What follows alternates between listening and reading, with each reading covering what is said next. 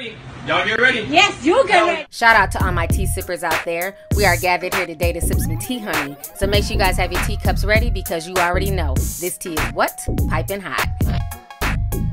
All right, so I want to come on here and talk about the whole Jussie Street Meat Smollett situation, honey, okay? So what's going down is that Jussie was indicted with 16 charges over the weekend, and each one of those charges are anywhere from 3 to 4 years in prison, which is a total of 64 years in prison that Jussie Smollett is looking at. And so now he's since hired famed attorney Mark Garagos. We all know him from defending, you know, Michael Jackson, defending Chris Brown, and other big celebrities. So that's who, you know, Jussie's riding with. And so as of today, he was seen strutting into court, basically with his head held high. He is denouncing the claims. He's maintaining his innocence. I want you guys to go ahead and peep this video really quick. Check this out. Jussie Smollett's next court appearance will be televised. Smollett's legal team says it is welcoming cameras for all of his court dates to stop any what they call misinformation. The Empire actor facing 16 felony counts after police say he filed a false report about a hate crime in Chicago. His attorneys deny those allegations. All right, so you guys just saw Jussie strutting into court. And so basically they're going to go ahead and provide evidence that he didn't have anything to do with this, that he's innocent, it's a setup, the police bumbled and fumbled and all that good stuff, okay?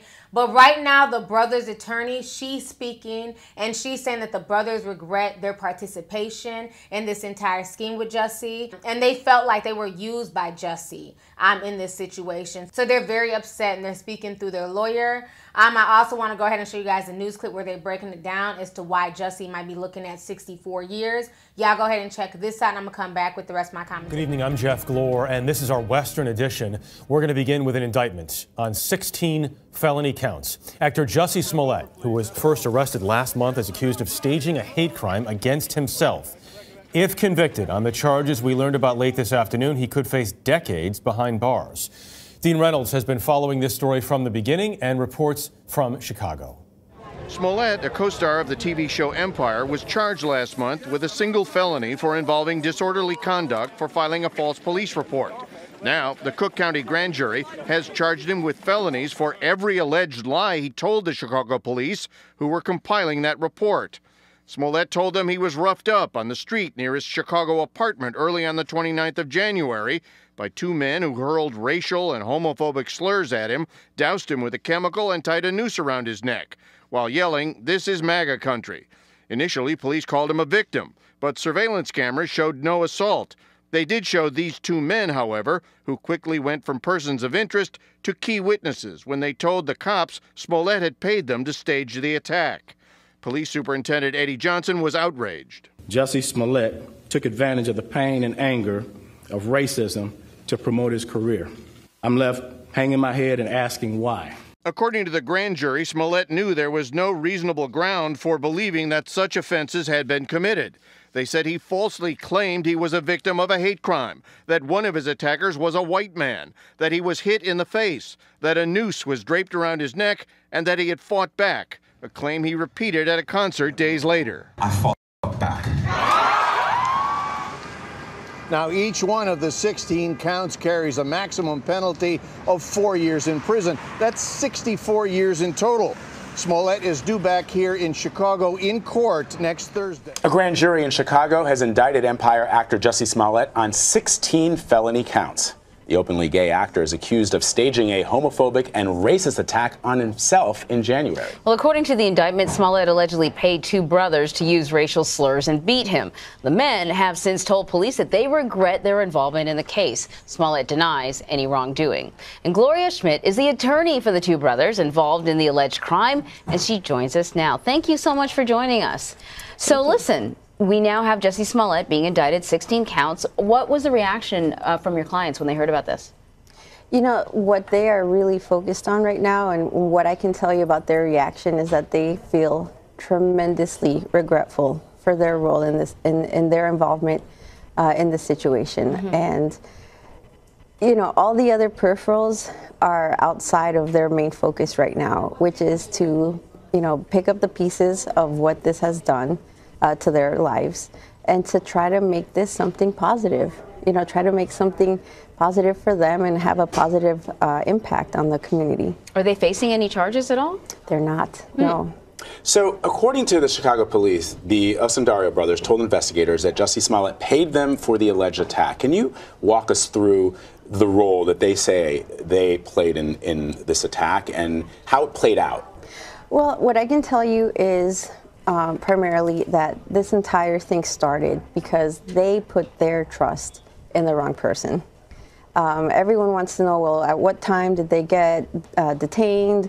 Where was it? At Customs, O'Hare? Listen, this started way before that. You have someone here who is a celebrity type, someone who is in a position of trust, someone who works with these people, someone who's able to help their careers if he so wants to, and then he betrays them. So the impact that this has had, not only on them, but on minority populations, that weighs very heavily on them. Why do you say? Honey.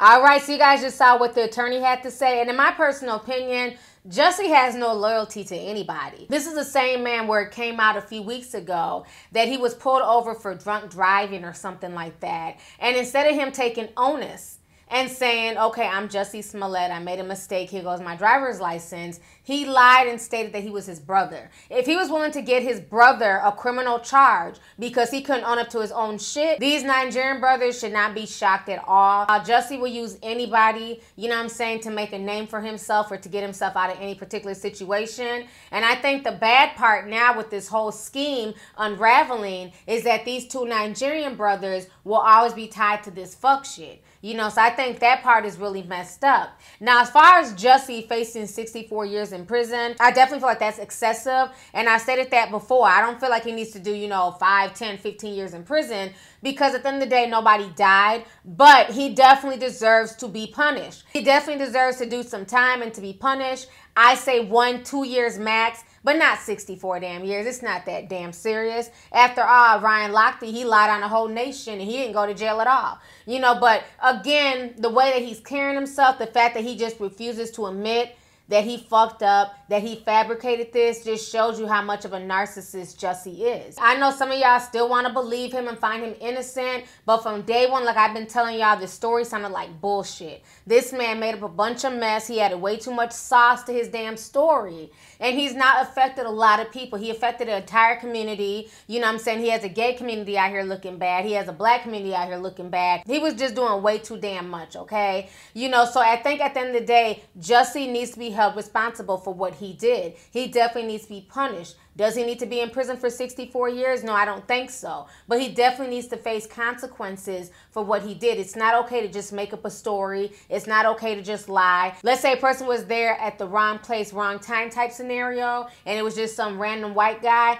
It could have been pinned on him. He could have been one of the attackers. You just never know how far this lie could have gone. And I think that's where people need to hold the gay Tupac accountable. He told way too many inconsistencies. He told way too many lies. And so I don't find him innocent. I don't find him credible. If he could lie about one thing and get caught up in the lie, he could lie about the entire situation. I'm not saying that the Chicago police are not corrupt, that they've not done corrupt things. That's not what I'm saying. But I'm saying in this particular situation, I don't believe a word that's coming out of Jussie's mouth. And that's why he ran to go get a lawyer before he was even charged with anything. If you're innocent and you're a victim in a situation, you're not running to go find a defense attorney, you know what I'm saying, unless you feel like shit's about to hit the fan. Because we covered this story from day one and all the moves that Jussie made over the past few weeks up until he was finally charged, they were all shady and suspicious moves. So I'm not buying any of this. It's going to be very interesting to see how everything plays out. So anyways, let's go ahead and get the discussion popping. Go ahead and leave a comment. Let me know your thoughts on this updated information on Jussie. How do you guys feel about him strutting into court today?